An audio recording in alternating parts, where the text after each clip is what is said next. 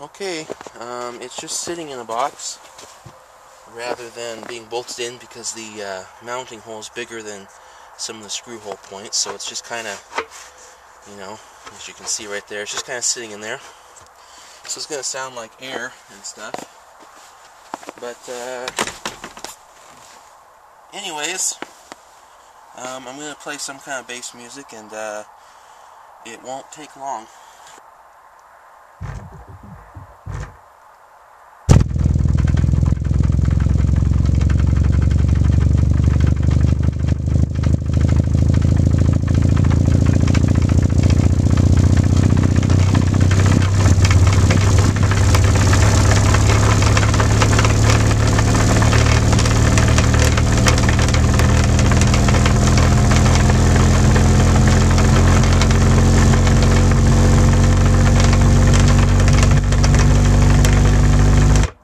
Jesus.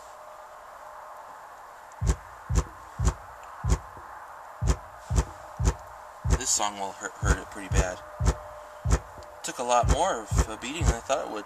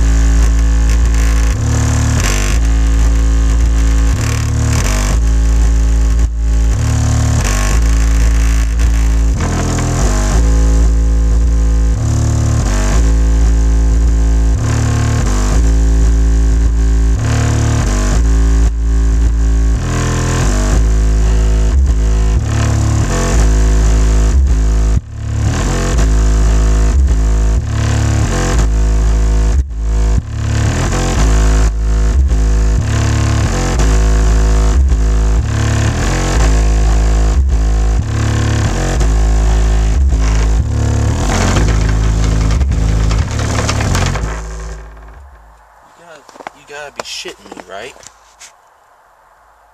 I think it's this cold outside air. It's only probably 20-some degrees outside. This thing's not even really. The whole motor assembly's warm. There is a little bit of smoke. God damn!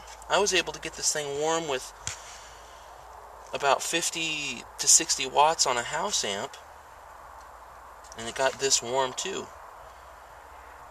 Now people are going to think that my amp's not powerful. This amp makes my sound stream look stupid. I'll even do a 20 hertz or whatever tone with you. Let's see here.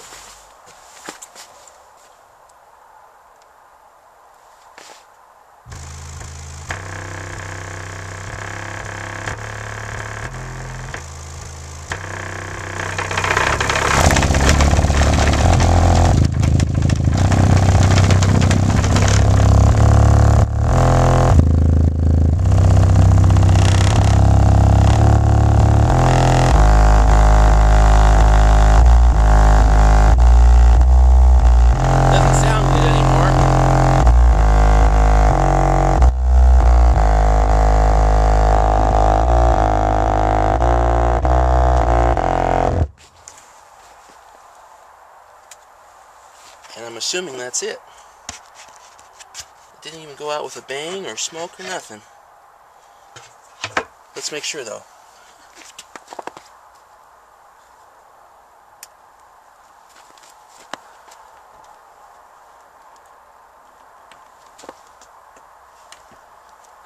We're running right at 12 volts on the batteries right now. So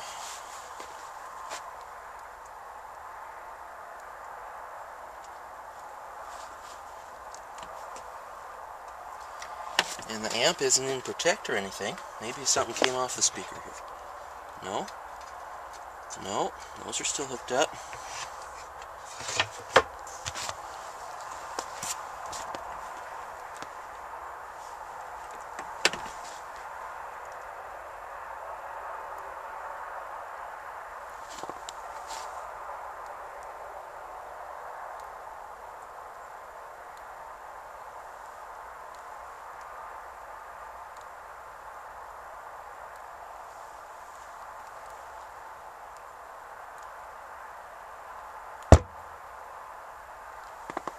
Still trying to do something.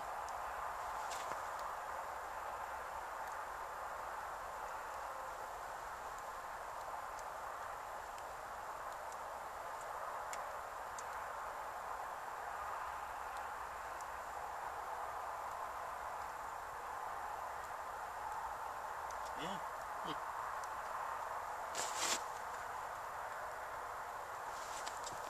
Yeah, guys, that's unfortunately it. Holy crap. That thing took a lot more of a beating than I thought it was going to. I thought it was just going to be like a wall socket kind of thing. Oh. Hear the parts in there? Something let go inside. Well, let's cut it apart and see what exactly fell. Oh, the motor's nice and warm on my hand. That feels good. What? Okay, let's cut it open and see what failed.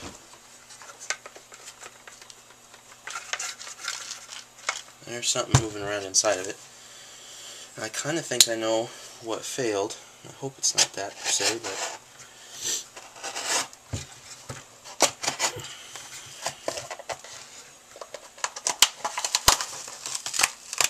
Yep. Yep, that's exactly what happened. The solder could not take the heat, I don't think. Damn.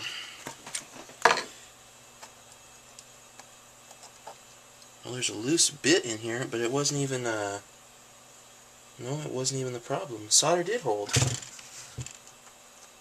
Oh yeah, see, the solder, the solder actually did hold right there. So, yeah, the subwoofer's still fine. I should have known because it popped still.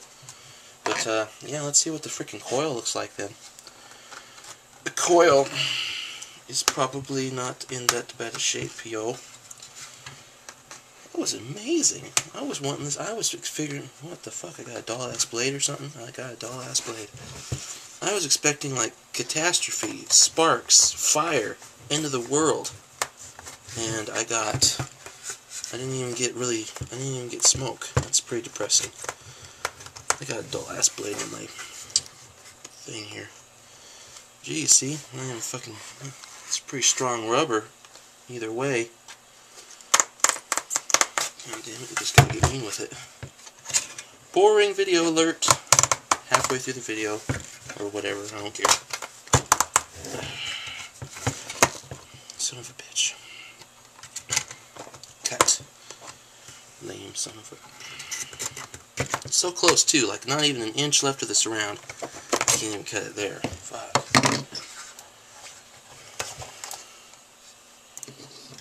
Oops. Start clicking shit on my computer.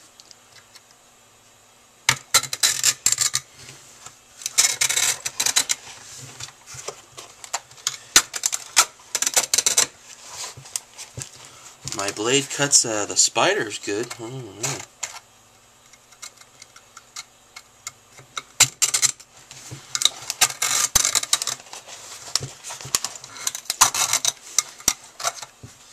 Okay, that should be it.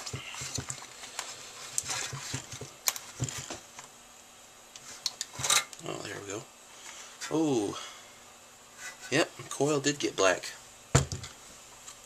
Nice short coil too, so it doesn't have a lot of excursion. Straight up cooked that thing. And notice how it's still kind of copper. I don't know if you can actually see it. Let me see if I can see the camera.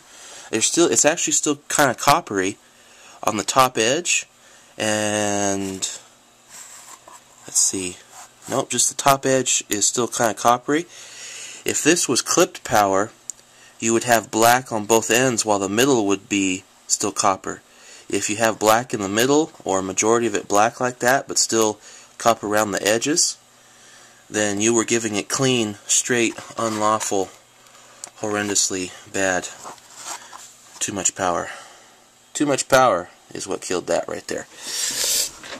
And my truck was running at like I said, about right at 12 volts, probably was dropping down into the 11s. So it wasn't putting out the power it's rated for. So yeah, there's the death of got a clean spot right there. Oh, that's because the black rubs off and it was rubbing right there on the coil. But yeah, so I didn't even have that much of a video. That sucks.